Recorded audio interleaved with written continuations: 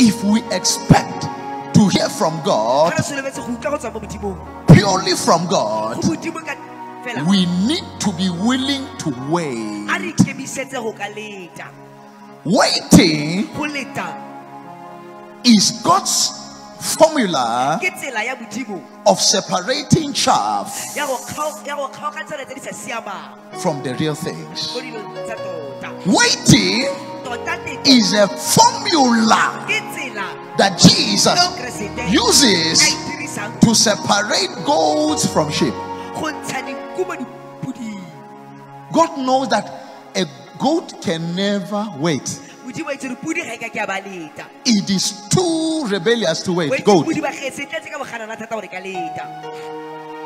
When I was in Nigeria, we waited for prophet for more than 7 hours. The church, he said, I want to see my people. They told us, okay, we need to wait. From 3:30, 3 o'clock, 4, 5, 6, 7, 8, 9, 10, 11 o'clock. That's when he came. That's a full day. Prophet T.B. Joshua, when he came, breakthrough we received. Listen, I've never fallen anywhere, but I fell that day. I know I make people fall, but that day I fell. When I woke up, I was looking for my Bible.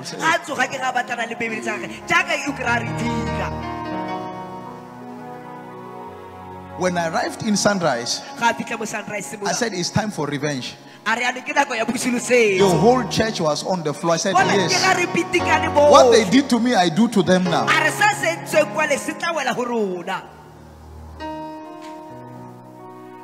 There was breakthrough on every side because I honored the prophet.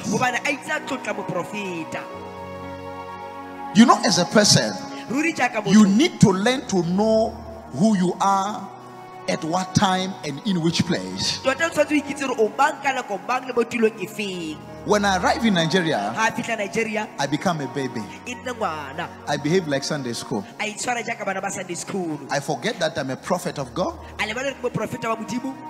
I conduct myself as a Sunday school. The one that has to learn. Because now there's a senior prophet now. I need to do what? To honor him and humble myself. As a result, I become blessed.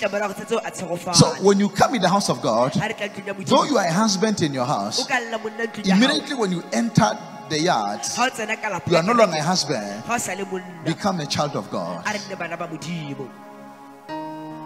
David was a king, but before the presence of God, he became a child. The Bible says he danced in a manner. One of his wives went and said, why do you disrobe yourself in front of people? The Lord cursed that woman.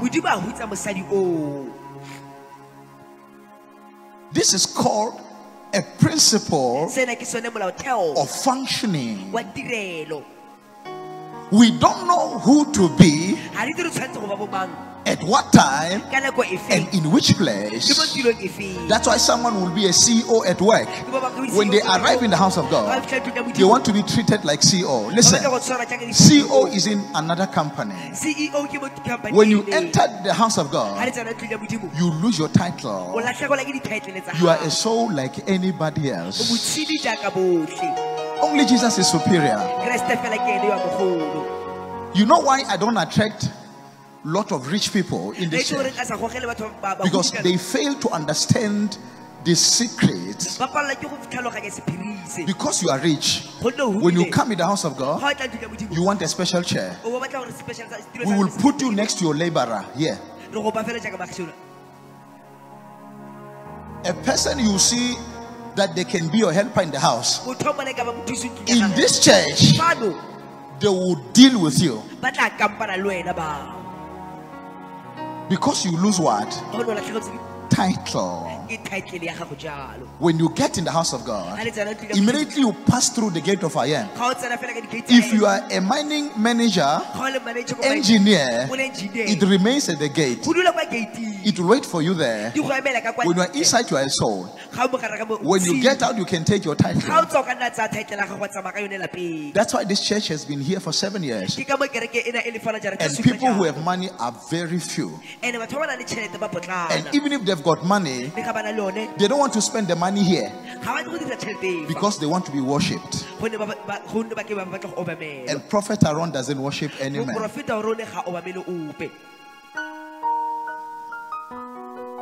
I remember another man bought me a car. I was driving with him. We were going to the mountain. I was telling him that you are a fornicator. And the car was 1 week old. I said, you are a fornicator. If you don't stop this, you will go to hell. I said, you are a fornicator. Wherever you go, your trousers fall. In his car that he bought for me, I said to him, if you've got a problem, I can get out and I can give you your key.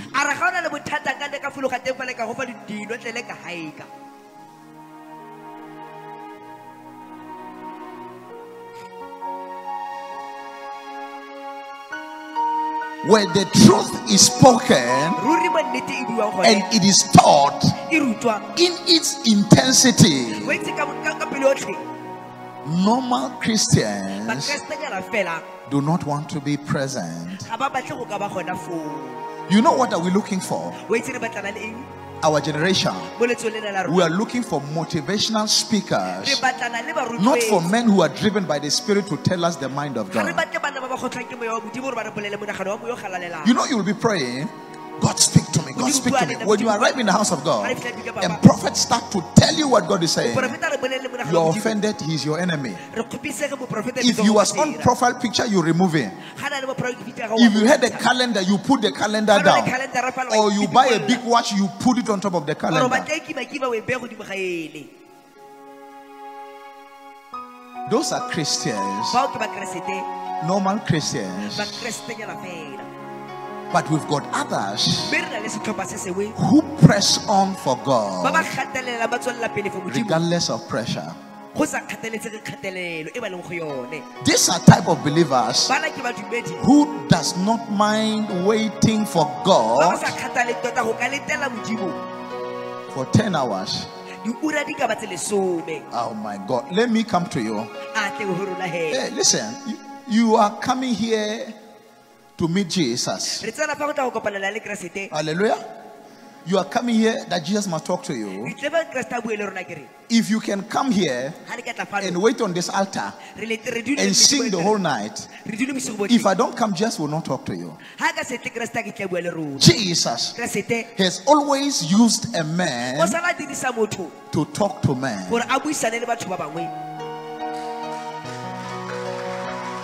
Listen, when the children of Israel in their slavery for 400 years, they said, God, come and rescue us.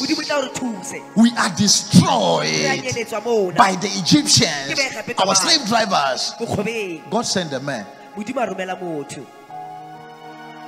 God, Jehovah, always come to us to talk to us, riding a boat called a man.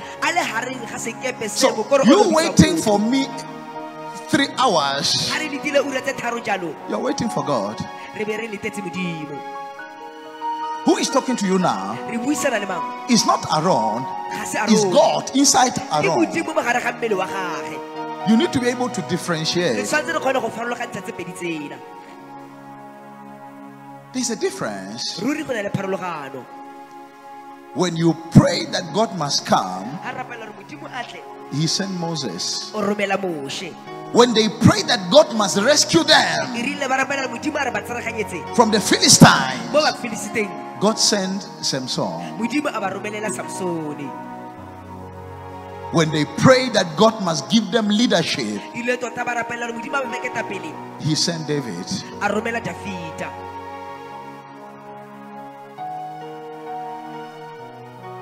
Our problem is that we are short-sighted. You need to have a discernment to see God in a man. Tell your neighbor, you need to have discernment to see God in a man. You know, if Satanists can come here in this church now and we give them sitting to sit this side, the whole service they will be on their knees, because what they see in this man is not of this world.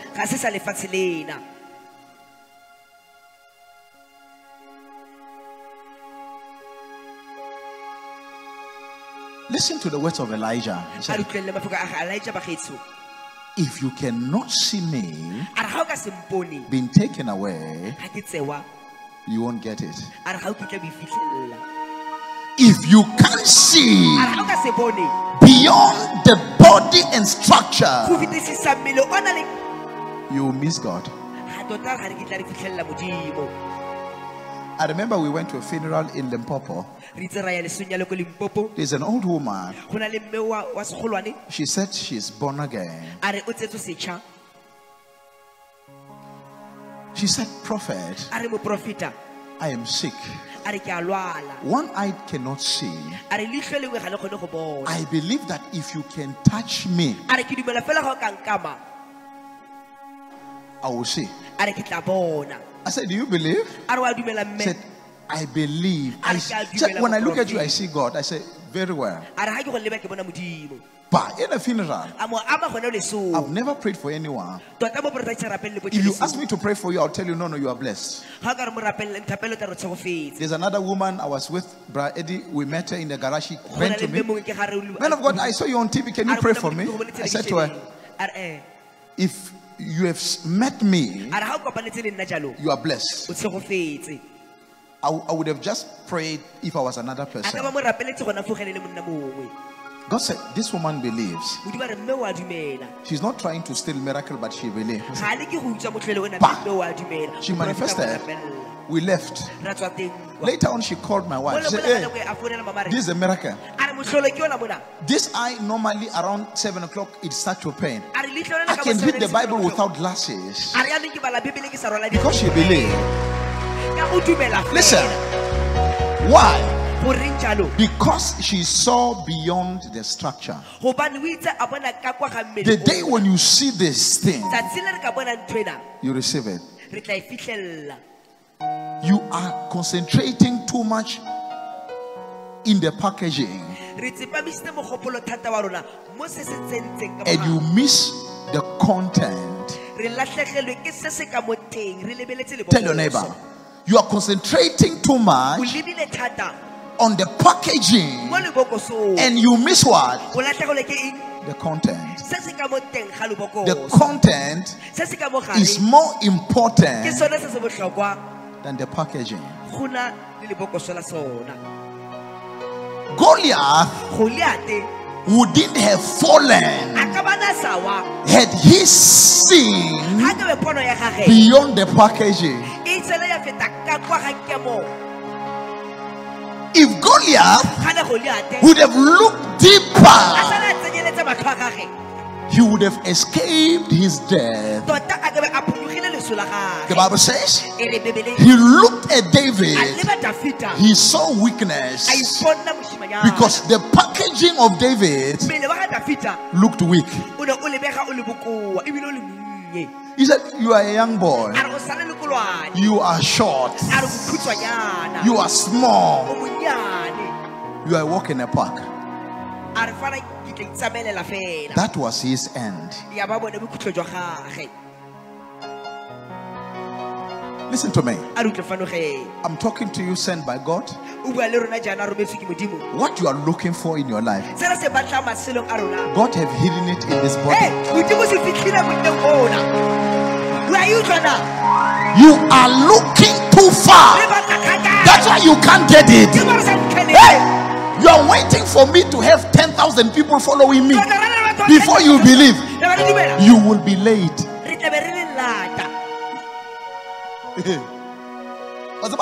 Sometimes I look at people. They will leave the church. I'm looking for the blessing. In another church. When they arrive in the spirit, you find the man who can see the spirit. Where you come from, that is the rightful man to give you what is yours. He come back.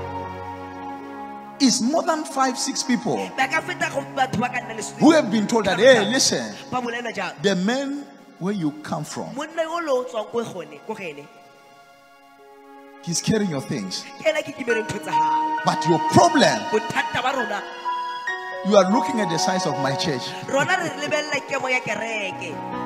No, the church is small. The day when he is famous, when he appears every day on TV, I will sort of believe. Listen, TB Joshua said something mighty. He said, you don't measure a man's relationship or depth in God by looking at his church. He said, there are men with smaller churches who have a deeper relationship than people who have hundreds of thousands of people coming to them. But if you can't see, you leave the anointing that is deeper than the ocean and you go to a water canal.